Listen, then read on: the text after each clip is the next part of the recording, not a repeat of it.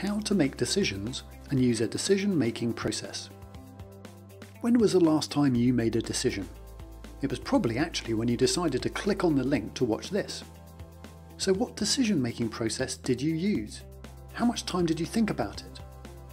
One way or another, you experienced the decision-making process, and that was one of perhaps hundreds of decisions you've made already today.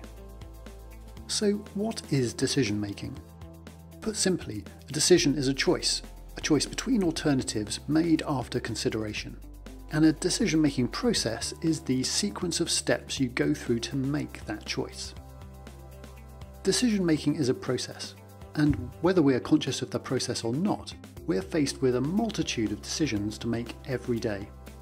Researchers at Cornell University have shown that we make over 200 decisions a day on food alone. This number of decisions, coupled with the large amount of choice we face, can lead to what's known as analysis paralysis. To avoid this paralysis of analysis, we often rely on heuristics, simple decision-making tools or rules of thumb to help us make informed decisions.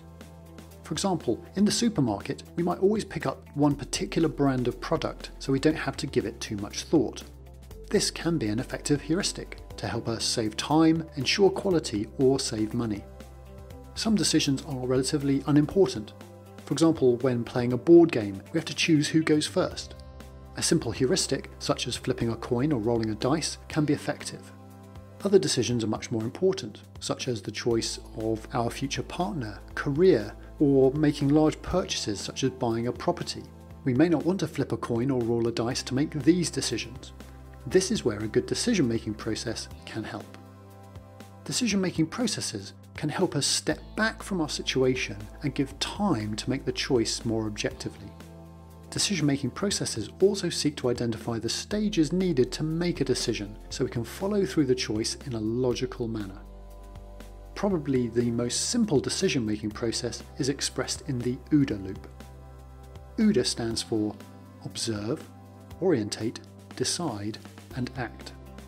This decision-making cycle was developed by Colonel John Boyd, a US fighter pilot who studied decision-making in dogfights and was at the Top Gun school in the United States. This is an easy-to-remember process that highlights the absolute essentials of decision-making. Commonly, decision-making is broken down into a 7-step process. 1. Analyze the problem and outline the goal. 2. Gather data and consider factors. 3.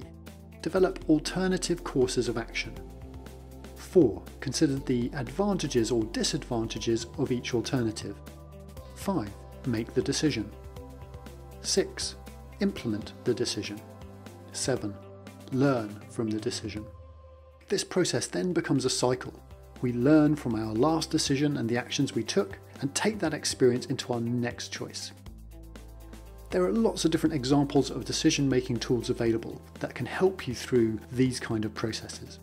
If you'd like more on these tools, then just click on the link and head over to the website, which is www.therightquestions.co.